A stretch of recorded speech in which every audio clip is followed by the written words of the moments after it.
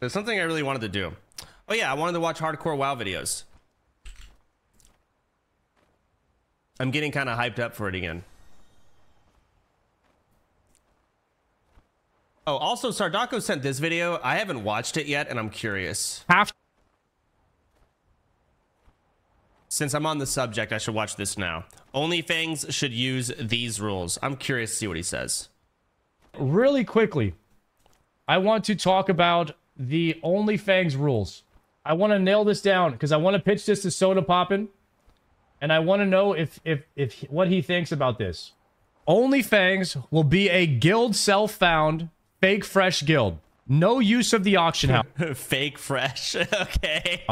You can only group with self-found buffed players 1 to 59. Once you hit 60, you can group with anyone. The third rule. Okay, so you can group with anyone in the guild, or you can also group with self-found buffed players. So they have to have the self-found buff. I like that. No Onyxia buffs until we kill Onyxia. No Ani buff until we kill Onyxia.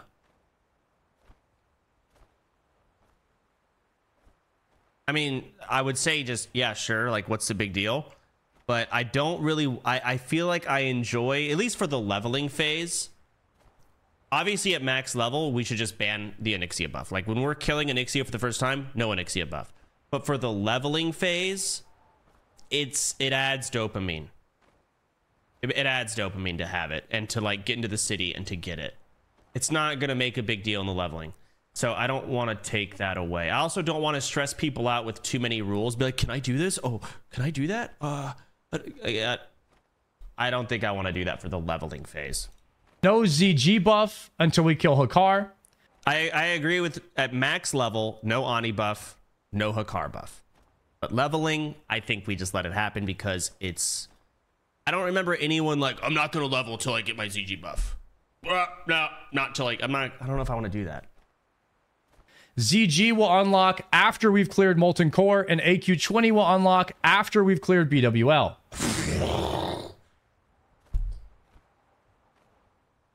AQ20 after BWL? Bro.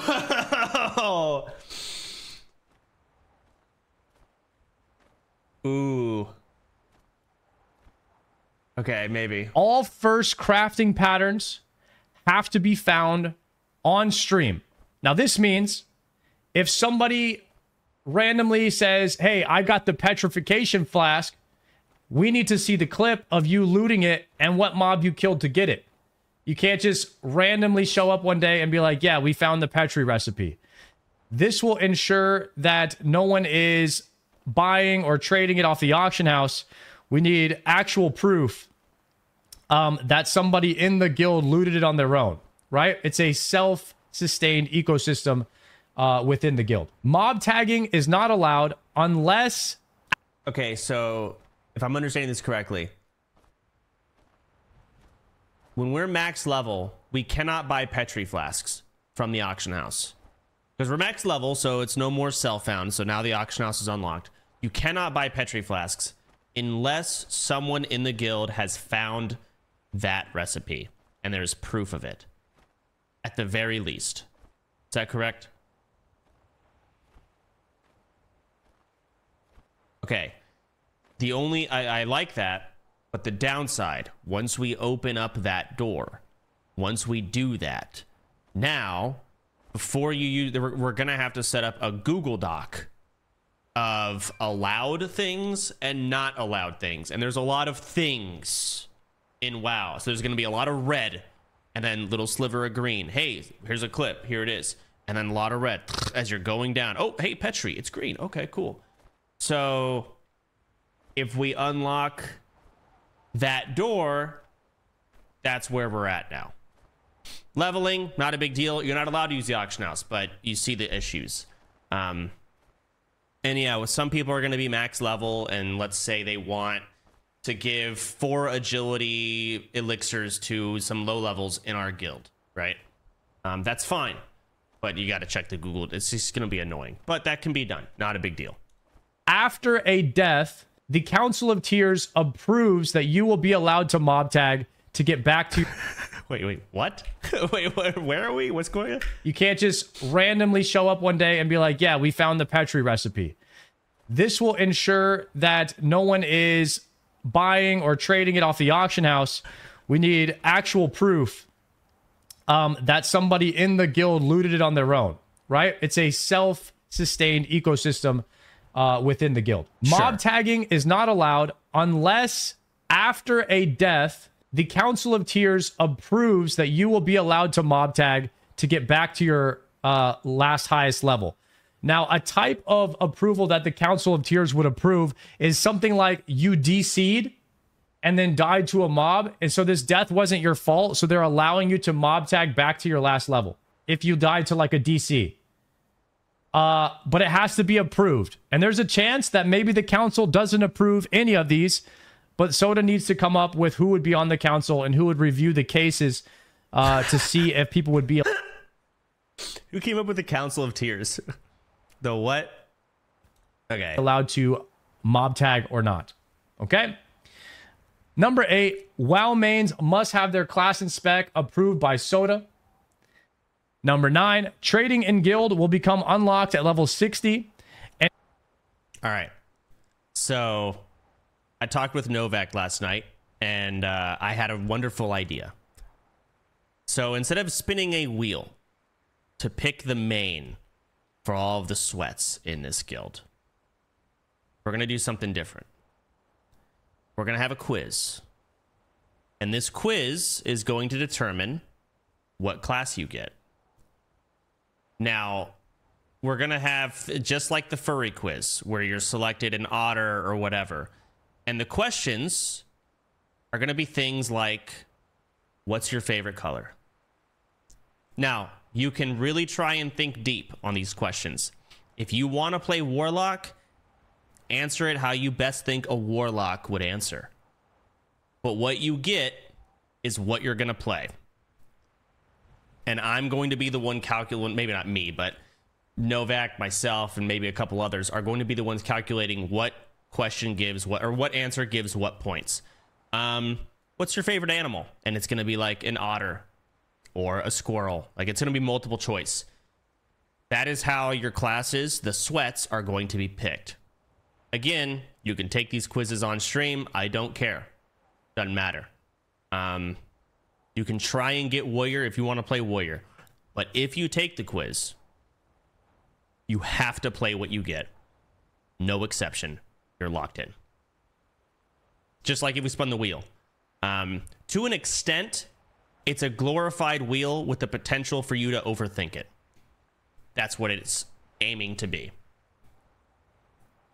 And trading with Fangsley can be done at 60, but only consumables and materials. Those are the 10 rules that I have come up with the chat that I think would make the OnlyFangs reboot experience. Okay.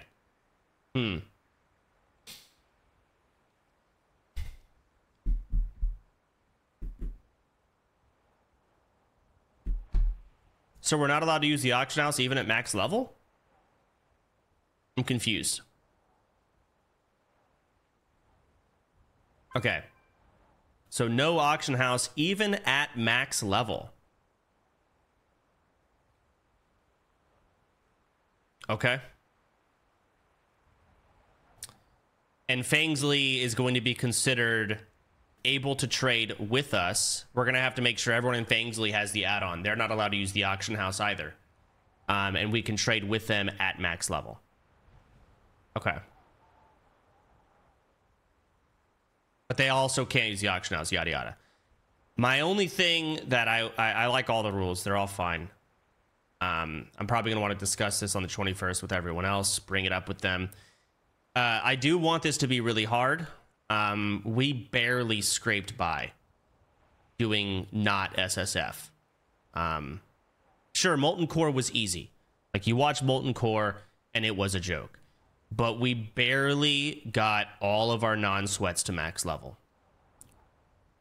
Barely. And we only did it with mob tagging. So by taking all of that away, the mob tagging mainly. I guess it kind of is still there based on that rule, but then also making it SSF and Horde. I'm worried the leveling might be too hard for them. But maybe we just say fuck it and just go anyways. What was the other issue? Oh yeah.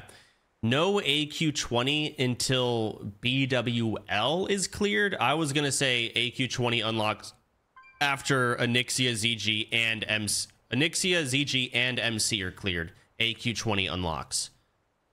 That's what I was going to do. It was going to be... So dungeons like...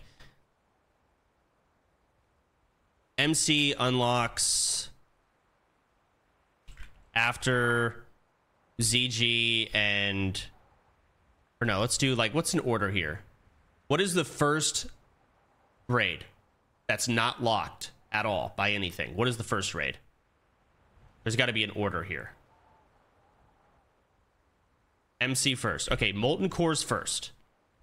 Oh, so no Onyxia gear. No... Oh, wow. Okay, Molten Core is just whatever. After Molten Core is cleared, I was going to do ZG and Onyxia unlock. And once ZG and Onyxia are unlocked, AQ20 unlocks. Then BWL unlocks. And then from there, it's just... That's it. I guess this is the order. Ani and MC are the same release, right? They kind of are. You're right. BWL is before AQ20. But I'm not thinking about, like, what is the actual release date of Classic. I'm thinking, what would be best for our guild? I do think that being able to farm AQ20 gear is good. I think BWL is going to be plenty hard enough. Especially with the fucking bomb people. Like, it is... I don't want to, like... I hate that... When I said Molten Core is going to be hard and it was such a joke, it's my fault. It's not my fault. It's the fault of the gear. Really did make MC a joke. I don't think this gear from these 3 raids is going to make BWL a joke. I do not. I don't think this is the case. Y'all destroyed MC. Yeah, it was gross. And that's because... There's reasons why I allowed AQ20, ZG, and Onyxia before Molten Core, and it was because we had tons of WoW sweats who had nothing to do. They had nothing to do.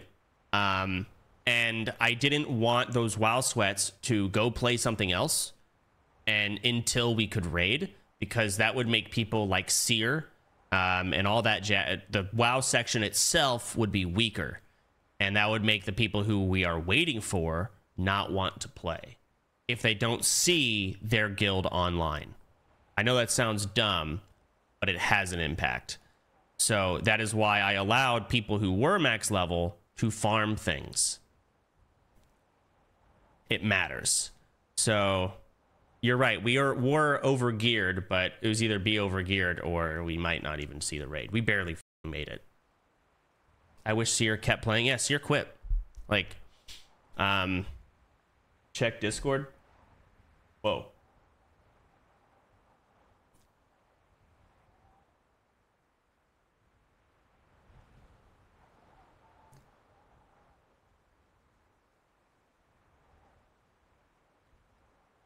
A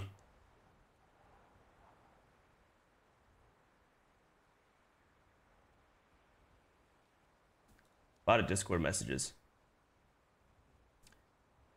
These rules are way too sweaty for the normies. Like, imagine someone who never played WoW following these rules and everything. They don't know which raids are what and where you get the world buffs. Sardako doesn't seem to think of these players. Also, there are lots of sweats joining the Discord who don't even stream. Yeah, you're right. That's why I'm not really keen on the limiting of the Onyxia and ZG buff, because that is something... The new players are level 1. So I'm not really worried about the max level stuff, because by the time they get to max level, they'll have a deeper understanding of the game. But while leveling, I want the minimum rules possible. No trading, except with people in the guild. No auction house. Only grouping with people that are SSF, like they have that buff. Those are like the 3 things.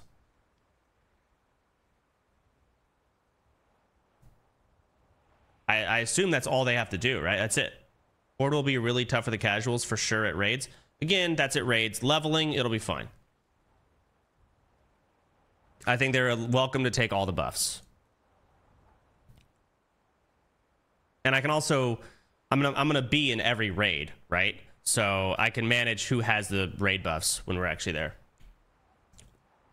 But you're right, fuck, man. These normies, I don't want to call them normies. Non-WoW players. It's gonna be hard for them. This is an actual challenge. No mob tagging as well, yeah. Even when the auction house was allowed, most players couldn't get to 60, like mizkif, emiru, etc. You're right. You're absolutely correct. Ko was doing fine. Also, Miz and Emmy don't count. I'm sorry. Like, okay, Christopher Yee's, in my opinion, the best example to go with. He did blow ass, but he also wasn't doing things just for the sake of content. Miz was. It was infuriating. Yeah,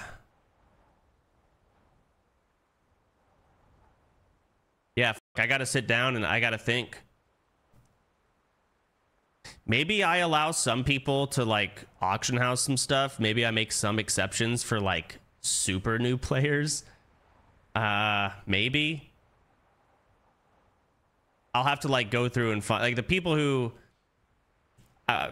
matter, is what I'll say. Like they're at least 1K plus viewers. Like they matter, for the raid. Sounds fucked up, but I'll maybe give like I'll take away some rules for them. I don't know. It's a month from now. Give handicap gear like fiery enchants. Yeah, I could, you know, or just like say, hey, no rules for you. You're good. Do whatever you want. Doesn't matter. Just get max level. I don't care how you do it. Have your chat help you. No rules for you. What about some kind of crafting, gathering, trading in the guild? No, you can trade within the guild. I do really like that rule though, because who was it that leveled their alchemy in the guild and they basically didn't get to use it or utilize it at all? I forgot who it was. Some girl, Luna. Yeah. They didn't even get to use their shit. Like, because we just auction housed everything. So allowing guild only trading makes there's a guild alchemist now. There's a guild enchanter. What profession do I do? Because yeah, now it matters. I guess for leveling, I'm gonna do mining and engineering. Oh man.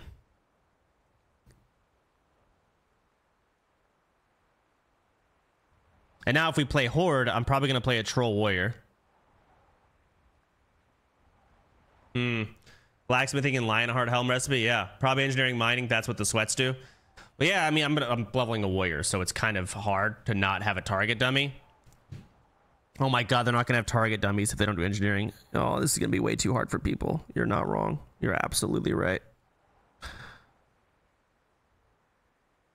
But I feel like if we're going to do only Fangs again, it actually needs to be this hard. Otherwise, it's boring. There needs to be doubt that we can do this.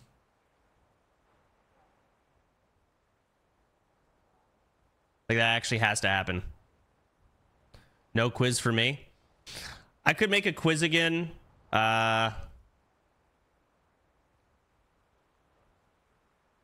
Yeah, I'm gonna have to think about this shit more, I guess. I don't know. You'll have to be engineering and then maybe ditch engineering at max. Yeah, but then it's like, do we have an alchemist in the guild that's making elixirs for people? Maybe I go alchemy and herbalism. I don't think I need engineering, but it helps.